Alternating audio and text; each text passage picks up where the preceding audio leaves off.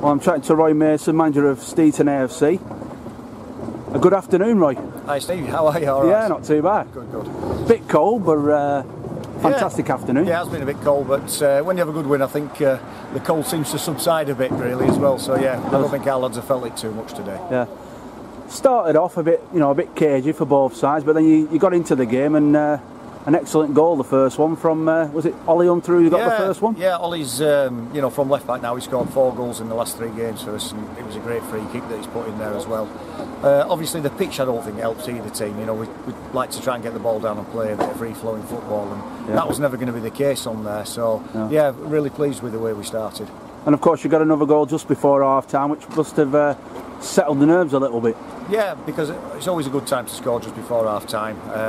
1-0, bit of a dangerous score for us because they'd been in and Wayne had made a good save just before we actually got the second one. So I felt it was the right time for us to score, and it really gave us that platform then to go on and win the game in the second half. Well, at half time, what did you say to the lads? More of the same, or no? Did you have some chosen words? We had a few. Obviously, we weren't critical at half time because we were fully aware of the conditions and how bad the pitch was. That it wasn't going to enable us to move the ball as quickly as we'd like to do. I just felt that the midfield probably weren't getting up and supporting the front two as much as we like. The front two were a little bit isolated. Yeah. I thought our pressing could have been a little bit better than it was. And also as well, I felt we needed to be a bit more ruthless in the final third. We'd had some good chances, we hadn't taken them, and the half-time talk was really, let's get the third goal, but once we get the third, let's go for a fourth or fifth and really put teams to bed, which we haven't been doing in the past. I think what was quite apparent to see 65, 70 minutes onwards was the fitness in your team.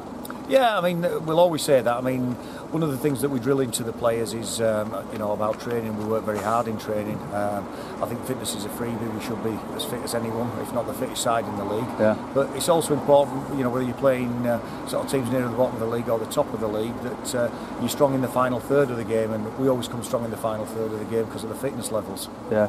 When you've got someone like Lee Riley on the bench, it's always a bonus. Yeah, it is a bonus. I mean, we've got a bit of a luxury now. We've got quite a few players to pick from.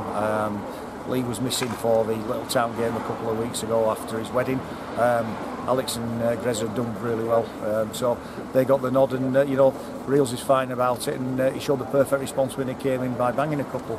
I think he'd probably be disappointed he didn't get 3, but great response from Lee as well. Yeah, like I say, difficult conditions, but you march on to the semi-final stage. Do you know you're playing that in the semi-finals? No, the draw's not been made from that yet, but we know it'll be at a neutral venue, so we'll look forward to whoever we play, because I think when we're on our game on our day, we're capable of beating any side in this league. Yeah, and as for the league, who's up next for Steeton?